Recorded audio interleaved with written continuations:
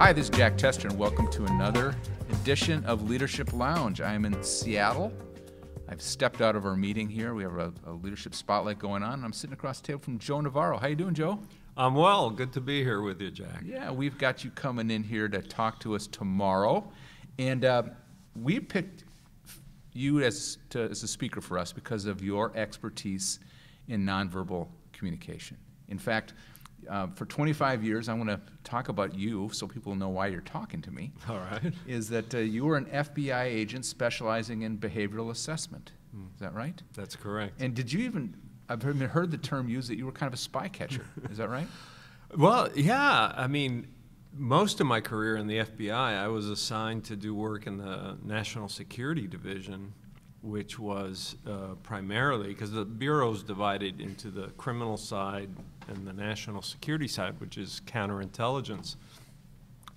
So primarily my work was working counterintelligence as a spy catcher. So our targets were, at the time, the Soviet Union, later Russia, East Germany, all the bloc countries, Cuba, and so forth. And you know, that kept us busy even after the wall came down. So that was primarily the work that I did. And then on the behavioral side, for whatever the reason, I was one of 6 agents selected out of 12,000 to head up the National Security Behavioral Program. And Sounds, I got kind of a weird feeling when you said that. It sounded, what does that mean? well, that's what everybody asks, even in the bureau. I got a little frightened when you said it. Well, the thing is, in counterintelligence, because the work that spies do is so subtle, it's not overt. It's not like a bank robber that Right. goes in and you know, drives up in a car and there's a getaway car and there's a weapon. Espionage is about influence. It's about recruiting people and so forth. And so our job was my job in particular, because of my expertise with nonverbals, was to look at the behavior and say, is this guy, let's say he's assigned to the United Nations, is he up to no good? By watching him, by observing him, you'd partially By do that? watching, because the Bureau only has so many resources, and when you have X amount of individuals stationed here, we have to be selective. Who are we going to target so that we'll put surveillance on them or determine what they're up to? Okay. And we based a lot of that on their background, their training, but some of it with their body language. Yes. No kidding. Well, I'm going to come back to that because that was an interesting step-off point. And just so people also know, you've written some books as well.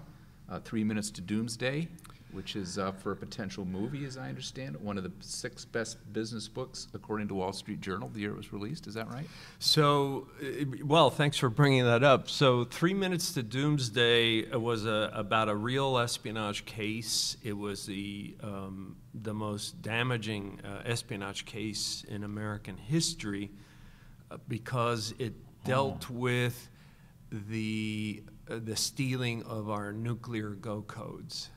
And we had never had that happen before or then. And yeah, so I wrote the book. George Clooney bought the rights to it. And then the other book. Louder Than Words is the business book. Right, My words mixed so up. I had been invited to Harvard University for, I guess, the last 10 years. Brian Hall was there at Harvard. He was fascinated with nonverbals and listened to me lecture, and he said, you know, you really ought to put these things down, but oriented towards business. And so I wrote Louder Than Words, which is now in 19 languages, and It's ironic for a nonverbal book, isn't it? Well, you know, that one dealt more with the best practices. Okay.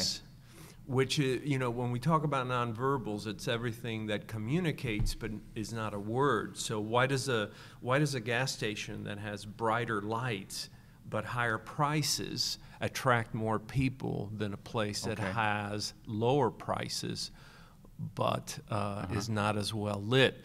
And so it really talks about the kinds of things that would be interesting to a business. And then you know, the one that's the bestseller is What Everybody Is Saying, and that one is in 29 languages. Okay.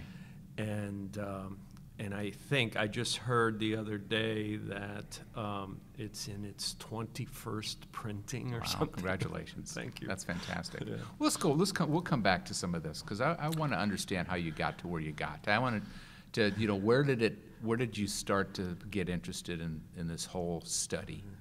Well, you know, it's I'm glad you've asked that because for me, that is the story, is how I got to this, because this was all unintentional. I mean, it really was. I never sought to write. I never saw myself as somebody that would be out lecturing, and you know, now I'm averaging about 40 events per year, and I think part of it has to do with, you know, we all have that story that begins either in our youth or it begins, for me, I was born in Cuba.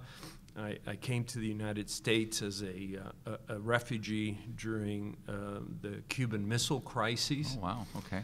So I came here, I didn't speak English, I was 8 years old, and so for me, there was just something about being able to look at people, and I was more reliant on their body language as a non-speaker, non-English speaker. And my mother always said I was sensitive to that, but you know, I mean, you know, you quickly become Americanized. I mean, there's a lot of people who were born in another country that don't do what you do, right? No, and then come to America, right? Yeah, no, and I wasn't going to be a body language expert. I was playing football. I was playing basketball. I was having a great time. You know, but this sort of stayed with me.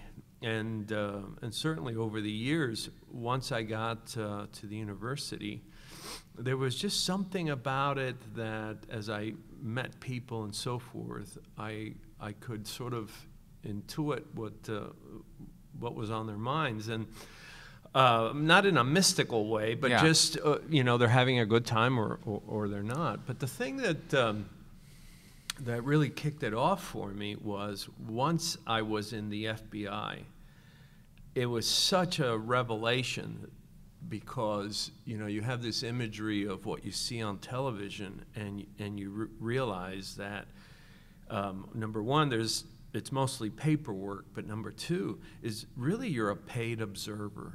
You are being paid to observe, and the best agents, bar none, were the ones that were very clever at observing. They could look at a street scene and they could tell you, okay, those guys are casing that bank, and they just had this ability to pick up on the nuances, and you know, and you'd ask them, well, how do you know that? This isn't something you trained? Is it just something these guys picked up? They just picked up, and you say, because they're whispering to each other and they're in the middle of the street. Why would you whisper to somebody on a street corner? So what's in that case? You're looking for something that's out of place. Is that just something that's different or odd? And then I just began on my own to study it. You know, before we got started, you asked me how did all this begin? And I have to tell you, I think it began the day I graduated from college. I remember that day I headed to the public library in Provo, Utah, and I went and got me a card so that I could check out books, and I told myself, now I'm going to read what I want to read. Oh, really? And I think that's really what began my education, because I had studied criminology, and later I studied international relations for my master's. But what I really wanted to study was anthropology and the kind of the subjects in psychology that I enjoyed. And I do a lot of Skype sessions now with high schoolers and even younger all over the world, Korea, Europe.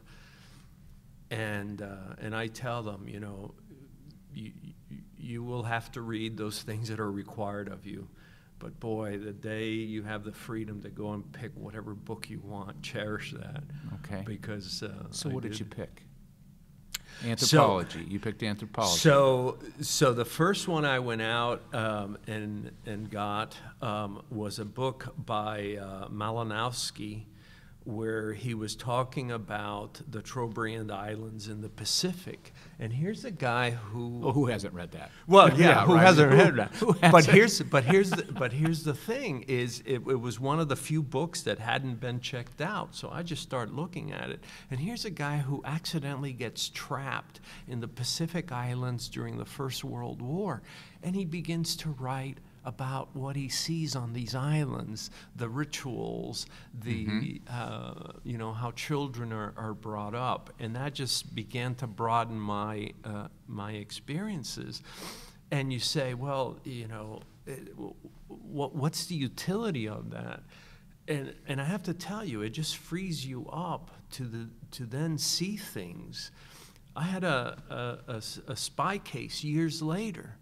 And I made the case because I had made one observation while I was in Eastern Europe.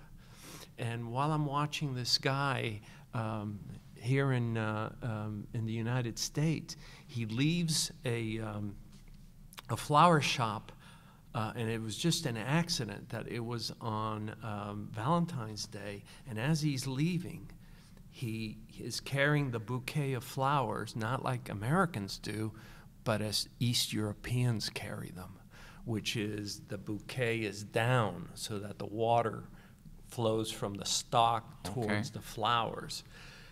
And I had only seen that in Eastern Europe. And so when I confronted him, I did a presumptive, what we call a presumptive. I didn't ask him if he was a spy or not. I just sat him down and I said, do you want to know how I know? And I said, it was the flowers, how you carried the flowers. And he just closed his eyes, and it's like, okay, you got me. Really? and then he came to work for us. Yeah. So he was sent here as an illegal, like that show, The Americans. He was sent here as what we call an intelligence illegal, to hide in America, not do anything until hostilities break out. I always thought that was hokum. No, it's not. Oh, no. I mean, they have explosive satchels buried in different places, and you have to remember especially explosive satchels buried. What's that? Who has explosive satchels buried? Is this back in the day? No, I can't say too much. Okay. You have to remember, especially with Russia. No one listens to this. Go ahead. Well, no, you got to remember, like with Russia, their thing was that if hostilities broke out, they needed redundancy. They needed to be able to take care of things in the United States. And so they would send people over and become Americanized. And if hostilities broke out, they then were to retrieve these satchels and blow up trains that would be shipping. For instance, there's only one train line that goes to Homestead Air Force Base. Anything dealing with South America, that would have to be taken out. And you Really? don't. Oh yeah, this isn't hokum. This is. This is serious stuff, and so their role was to lay low. So they send people over, and this guy, so I get the picture, right? And he was just living a life. Well, Right. he has a job. Yeah. He's nothing nothing unusual, and really good cover. He had lived in Canada before, and but his thing was that once a year he had to do what's called a sign of life check. And I can't believe this. Sounds like a movie. Sorry. Sign up like I'm up in the plumbing industry, but go ahead. But yeah, but So that's like that means he comes up and says, "I'm still out here hidden."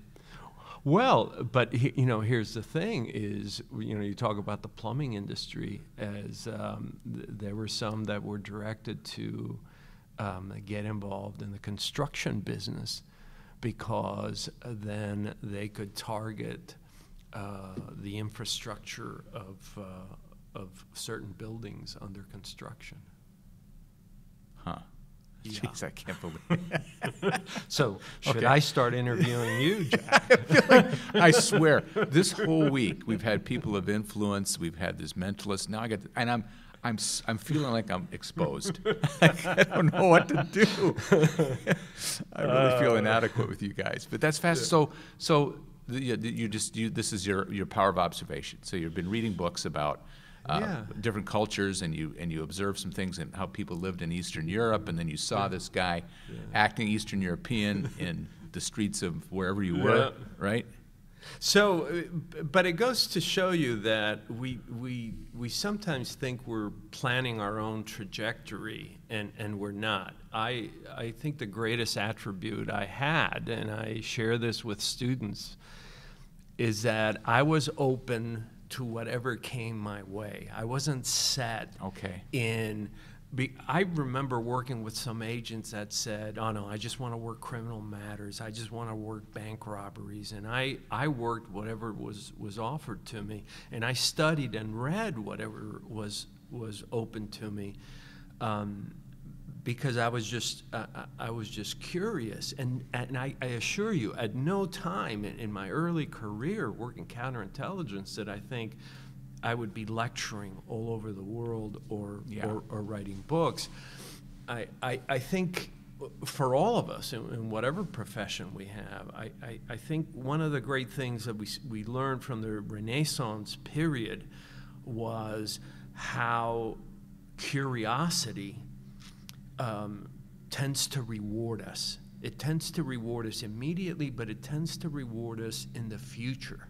I mean, Leonardo da Vinci was looking at mechanical devices one day. He's the first one to discover what arterial sclerosis is, and the next day he has literally a note asking, what happens to the tongue of the bird, the woodpecker, when it's retrieved?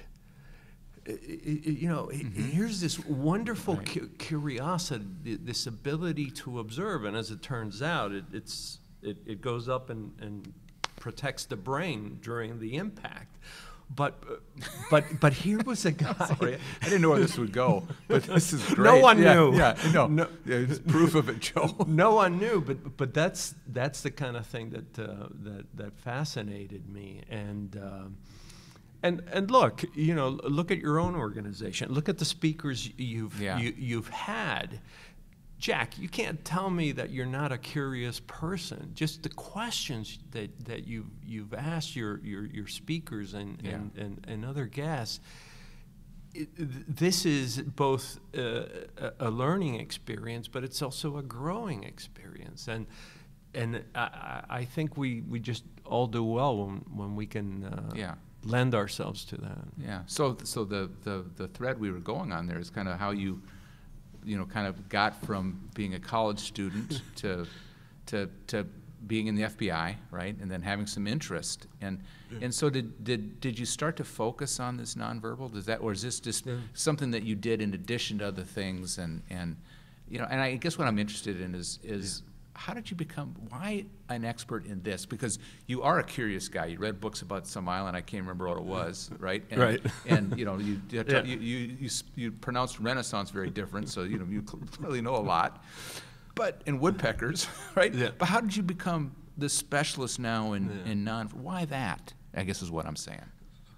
Well, Jack, because I'm an odd duck. I love all my friends would tell you, Joe, you know, I mean, I love sports. I was into sports and stuff. Yeah. But I've always just been curious. You know, I didn't even intend to go into the FBI. They came and recruited me. And so I end up in the FBI. I end up in Yuma, Arizona, working crimes on Indian reservations for 3 years, doing homicides and so forth. And I assure you, I wasn't focusing on nonverbals.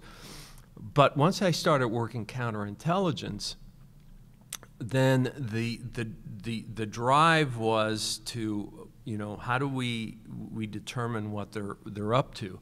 And it just happened that I had been in Yuma, Arizona when there was a kidnapping of a child. And these guys were so dumb, they just picked, well, because they picked the first child they saw in this kind of, you know, I don't want to say it was a ritzy neighborhood, but it was a neighborhood that had a golf course there. Okay. And so they plucked this child off the street, not realizing that he actually comes from a poor neighborhood. He was just bicycling through here. So they took him out to their hiding place. And this was a time before cell phones. And so they came into town, made a phone call to the child's mother. This is like a ransom? And for ransom, It sounds well, terrible so we far. immediately got called. She was smart. She said, "Look, you know, my husband's not here. I don't handle any money." They called the FBI, and we immediately jumped on it. And actually, it was kind of interesting because how do you investigate a case like that? We flew in enough agents that we were within 30 seconds of every payphone in Yuma, Arizona, within 3 hours. We had enough agents on the ground to be within 30 seconds. We went to AT&T and we said, identify for us every payphone that you have. And we flew in enough agents so that we could be within 30 seconds. So the next time they came in, we were able to observe them, but we didn't know where the child was, and so we were observing them. And to make a long story short, on the second call, their body language changed. There was more facial rubbing. There was a lot more pacing and so forth. And I was just a young agent, but I said to the supervisor, I said, I think they're going to kill this child. Oh, no. Things have changed. Oh, no. And he looked at me like, well, what do you know? You've only got 2 years in the Bureau. And I said, well, that's just the impression I got. But he listened to me. We ended up taking them down. We found the child. We rescued him. Fortunately, he was being held by a third person. But the word got out that I was pretty good with the body language. Okay. And so somewhere along the line, one day I get a phone call, and they said, report to Washington, and don't tell anybody that, you know, what you're doing. Just come up here. And that was it. And then I was involved in the behavioral program after that. Oh, no kidding. So I'll start from that one case? Yeah. Okay. So what were some of the, you know, as you think back to, I like to talk about like breakthroughs, or these times where it really where something became clear, where there was this moment of clarity, whether it was, you know, 5 years in or 20 years in, or or where you just like something clicked? Was there ever a moment like that where you just really became confident, or really observed something unique that was kind of a breakthrough for you? I think it's kind of an odd breakthrough point. The breakthrough point came after I had retired, and somebody had said, you know, you what's a good book on body language? And I said, you know, I've read almost every book that is out there on body language. And I said I didn't like the way any of them taught it, because body language is mostly written either from the psychologist standpoint, Paul Ekman,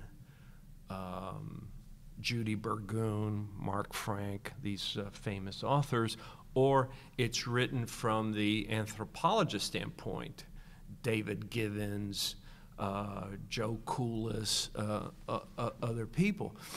And I said, but nobody has brought it all together and taught it or written about it in a way that's easy to understand.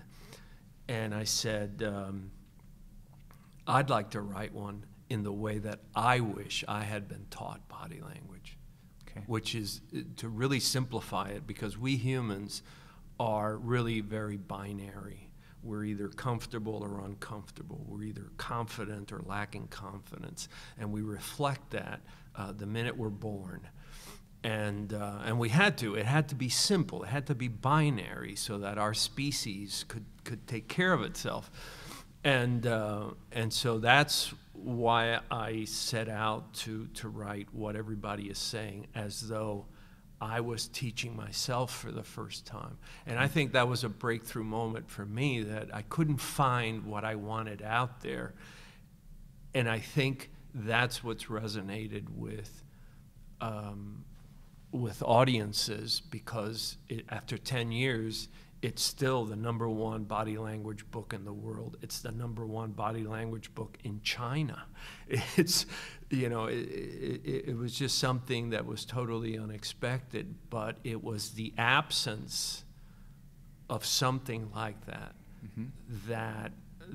that really propelled me. That what for me was a breakthrough, and to have the license, because at that point I'd already been reading this stuff. I had already been keeping notebooks on body language for 25 years, 30 years. And I think it was at that point where it was, okay, now you're ready. Yeah. Now you're ready. I couldn't have done it 10 years earlier. Right. It came at the right point. It was the bringing together of, now I have the confidence, the observations, all that.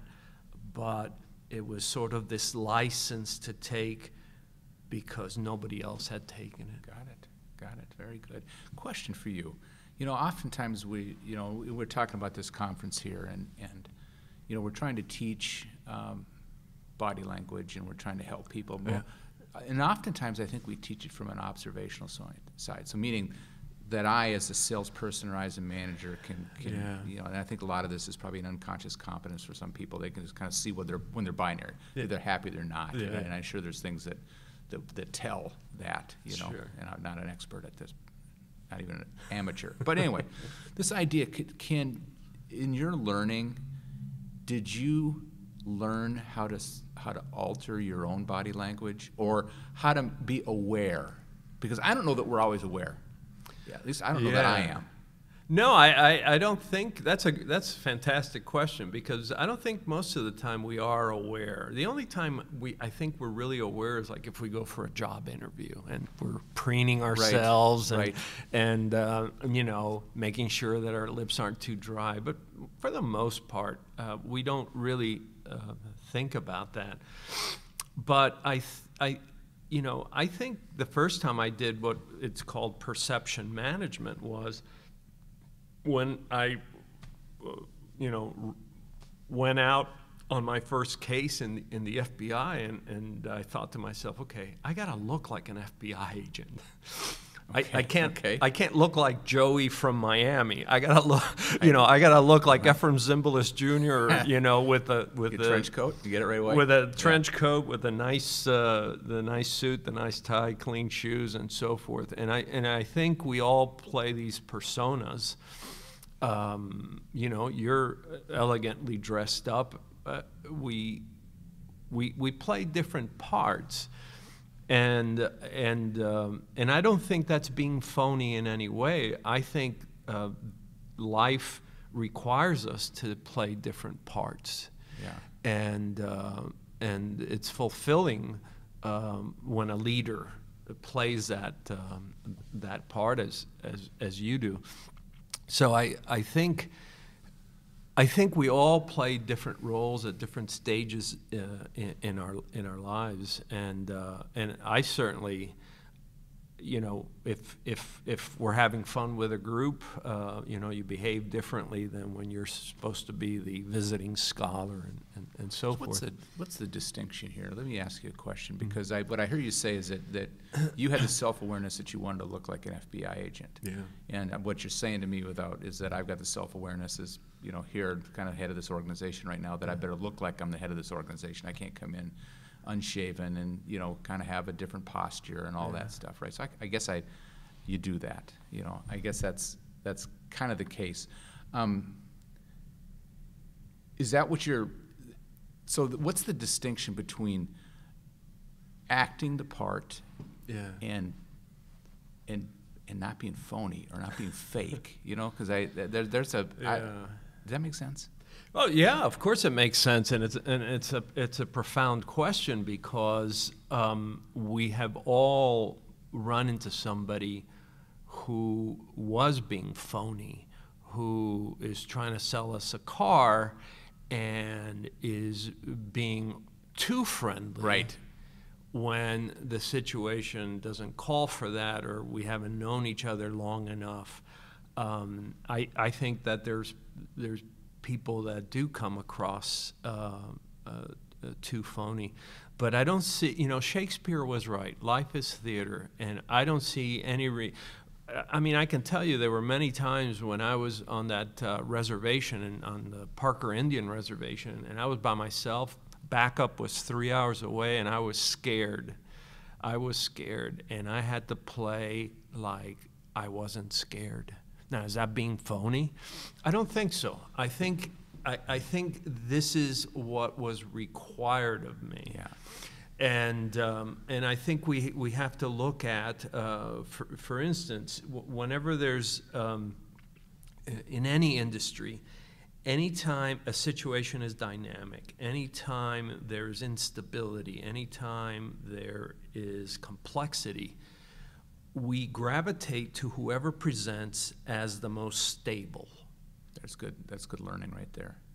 And so we have to rise to that. Even though we are confronted with the same complexity, right, we have to be that stable person to say, you know what, everything's going to be all right. And do you think that stability is what I'm going to get from you now? Is that stability is not just what they say, but it's how they look, right? It's how it's their bearance, how they carry themselves in that time. Is that right? You're exactly right. The greatest example in history was Winston Churchill. Sure. For 2 years, the Nazis are plundering Europe. Everything that the Brits have tried has come apart. And yet he stood there resilient, not once wavering in his intestinal fortitude, and that strengthened the resolve, even while he didn't know how they would win in the end, because America hadn't been committed to the war yet. Right. But that's why he was there. They needed someone. And interestingly enough, of the 38 million people in the UK at the time, there was not one other person that any other politician would have picked other than Winston Churchill, because he had been resolved in his feelings towards Nazi Germany since the 30s. So he was playing a role. And it was an essential role, even though you could look at it and say, it was an empty suit. They were running out of aircraft. Right, right. And yet... They were getting bombed every night. Yeah. Bombed every night, running out of food, running out of fuel, and yet, because in complexity, someone has to be that stable person. And I think that's the key to leadership. It's not being perfect. Yeah. It's being what is needed at that moment to marshal the resources. How do you, if you were to work one-on-one, if you were to coach me as an example, Yeah. you know, to say, Joe, help me with this. You know, I want to be that leader that people look to that says, Yeah. you know, that Jack is that aisle and that center of stability when things are a little bit chaotic. What would you tell me? How would you start? Or is that a fair question? Well, it's a difficult question because I've done this with individuals in different scenarios, and the question is, when there is instability, what's our default? Okay. Do we go into panic mode, or do we, that great scene where Ed Harris in Apollo 13 says, stay focused, work the problem. What's the problem? Is a good leader immediately sizes up everything, and rather than go into panic mode or reactive mode, says, let's break it down into its constituent parts. Who, what, when, where. Okay. And now let's address each one. And that action alone, which is cognitive, helps people to say, okay, you know what, let's settle down. Ralph, you do this. Sally, Jane, focus on that. And let's bring it together. Let's focus not on the why it happened, but what are we going to do now? And I would have to, I would have to ask you what happens in those crises points, because that's what often is troubling for an executive, when that day that you had planned is suddenly gone. Right. Yeah. Right. What I'm hearing though is that what was the quote you had from Shakespeare? Life is theater. And you believe that to be true. And I'm not disagreeing with that. I'm just I think so, because he was a great observer. Yeah. He was a great writer because he was a great observer. So there's I guess what I'm getting to is that when you do have a role in the business, Yeah. you're a leader in the business. Yeah. You know, there is some element of acting into that position. You know, you got to be yourself for sure. I'm not saying you're a phony, but there's a certain You can't be phony in the ways that people find offensive. I just did an event the other day, and I made sure that I shook hands with all the stage hands, with everybody. And the person that was hosting me said, "Do you always do that?" I go, "Yes." Why? I have to thank them. They made me look Yeah. good. That's just the way I am. I think if I was phony, people would pick up on that. They would say, "Oh, this is just superficial." When you care about people, when you're empathetic, when you as a leader like yourself, you exercise stewardship over an organization and the people that are directly under you. They will sense if you are not authentic. And even our body language, for instance, when somebody pats you on the back, when it's a full palm or touching versus when somebody doesn't mean it and they just do it with their fingertips, and you recoil from that, it's because they don't mean it. Okay. Because when we like things, we press warmly against it. When we don't, we tend to touch with the fingertips. And you can see relationships coming apart when couples no longer fully touch each other, but are touching each other with fingertips. So I think we have the ability to pick up on phoniness, but I see the theater as being, this is my role. My role, if you're a security guard, my role is to keep this building safe. If I am the CEO, I am the steward over this organization, and I have to play a role. And that role is, I'm going to meet everybody. I'm going to get to know them in time, and I'm going to establish communication with them. And maybe that's all I'll be able to do. But I think that's part of the role. So I don't think that's phony. No. No, I didn't mean it that way either. But I hear what you're saying, though. Yeah, I mean, because there is, there's Jack as the CEO of Nexstar acts a little different than when Jack's by himself hunting at his cabin. I mean, Sure. I have just kind of a, I feel like I've got to put my game face on a little bit when I come to work, and it doesn't feel uncomfortable, but it's just different than what I do someplace else. And I realize that people are observing me, right? I realize that when I walk into a room, that people are consciously or subconsciously, they're casting judgment. They're just trying to understand. Is he a person of substance and meaning? You just used an interesting word. I think we overuse the word judgment. I tend to get away from that word because I think we as a species, we assess each other out of necessity. We're constantly assessing each other. Very good. And I think it was crucial for our survival. I think it remains crucial for us. And we are transmitting information. My mother doesn't dress me. I dress myself. I choose the haircut that I'm going to have. I choose to floss, to cut my nails, and so forth. This sends messages. And the things we attach to ourselves send messages, whether it's a BMW or a Volkswagen. It doesn't matter. Right. But these are messages, and we cannot ignore messages. All we can do is interpret them and work with them. But I think people do expect different things from yourself. Look at Tim Cook at Apple. Yeah. At Apple. I've seen him grow and change over the years, and he's definitely different now because he has the burden of this massive organization, and I think our work also shapes us. That's so true. I love what you said there about assessing. Yeah. Because and what you said, that is everything we do, whether you decide to wear nice clothes or you decide not to.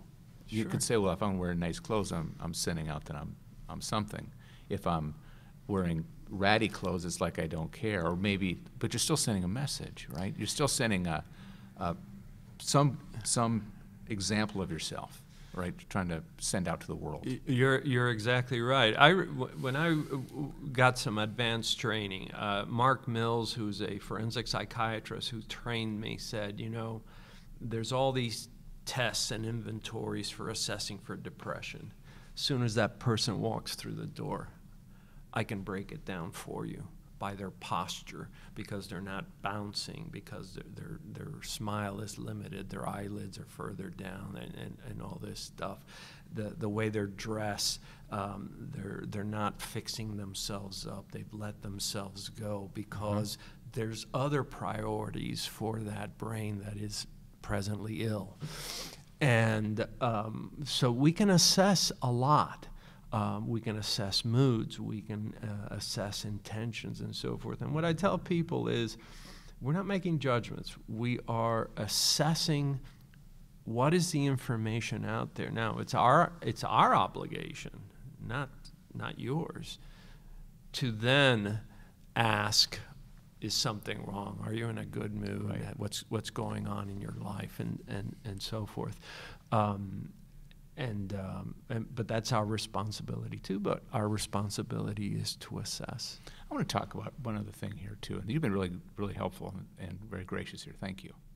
Well, this has thank been you. fun. It's been kind of free-ranging, but I like Very it. free-ranging. We've I didn't know where covered the this was waterfront. No, we didn't. We were just going to talk a little bit. But Yeah. but this idea that what I want to ask you is, from your experience, so if mood, you mentioned depression. I don't want to talk about that because that's deep-seated and it's an illness, I know, and it's very sensitive to it. But let's say that I'm not depressed, but I'm just a little off. Yeah. So I come in and I wake up that way, and I just feel, just for some reason, I just feel a little bit off. Yeah. And then I show that in my body language. Right. One train of thought is that, well, I got to get my head right, and then my body will respond. Yeah. The question I have for you is, can I just start to respond as a happy person with my countenance and my actions and put a smile on my face, and will that then change what's inside by what I'm doing externally, this physiology thing? Well, that's a great question, and there is research that that shows that if a person is just a little down, Right. okay, you know, the one experiment where if you put a pencil in their mouth and they bite on it, it forces the same muscles as a smile, and so they begin to feel a little better. Or if you just say, hey, while you're walking down the street, see if you can count how many birds are on the very top ledge of each building. And just the mere fact that they're looking upward changes their posture, and it sends different chemicals through the body. Those kinds of things, you know, hearing a good joke and then you crack up, and all of a sudden that it lifts that. I think for the everyday kind of, it's, you know, it's the end of the week, I've had a rough week, might be useful. But for the clinically depressed, it's not that simple, because we're really talking about there's just not enough serotonin. I got it. Yeah. And so it's I definitely wanted to move that over to the side, but I was just talking about just generally. But you know, I mean, it's something that as a business, because I have my own business, I'm very sensitive also to individuals that work for me, because I've had in one instance where a sort of gradual depression was setting in, and you know, it was one of those things where I'm glad I handled it by not saying something stupid like, "Are you depressed?" but rather spending a little bit more time with the individual and just talking about things in general, and then allowing them the access so that they could reveal that they were having a tough time. I think oftentimes we make a mistake by being too direct, and I think often enough if we just give them that access, to get them to open up. Well, that was not where I wanted that to go, but that was good, because I was thinking, you know, just generally kind of that not a seriously depressed person, or even a modestly depressed person. I get that, right? Yeah. But just the energy level. If I can.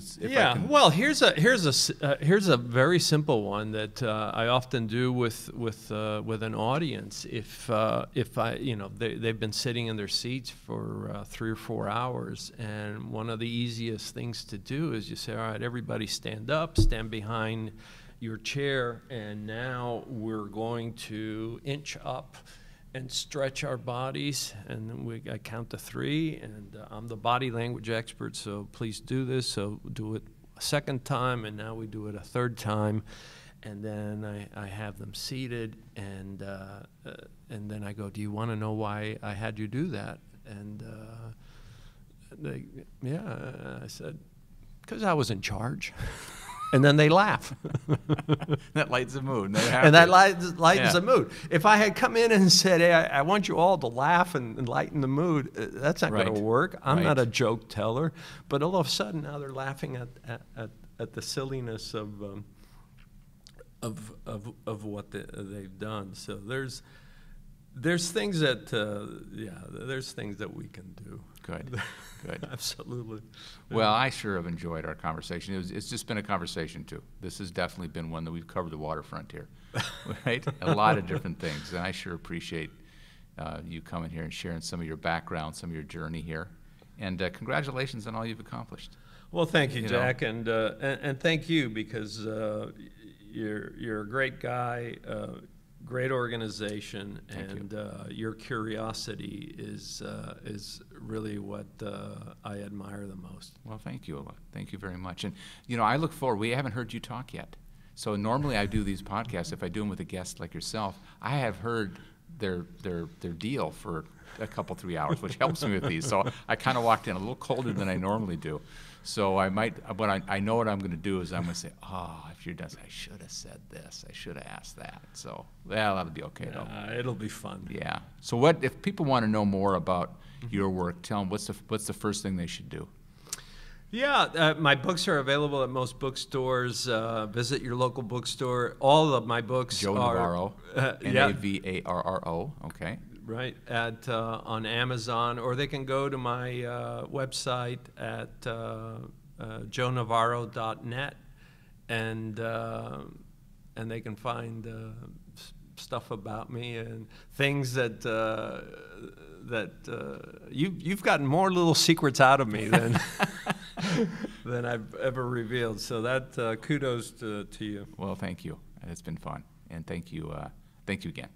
My pleasure. And thank you all for listening. This is very different for Jack Tester, at least, Leadership Lounge. I've sure enjoyed it. I'm here with Joe Navarro in Seattle, Washington, and we'll catch you next time. Thanks so very much.